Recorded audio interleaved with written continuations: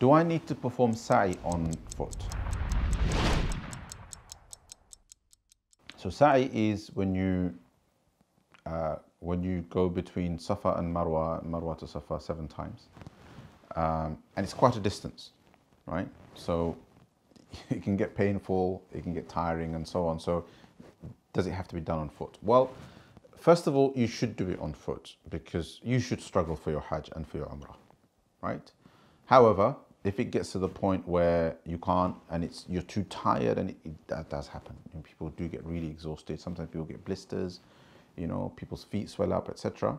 Then you can just get onto one of those wheelchairs or hire someone to push you and get it done, and it will be completed, meaning that it's not a condition of sa'i that you do it on foot. If you couldn't do it on foot and did it in a wheelchair, it will still be done.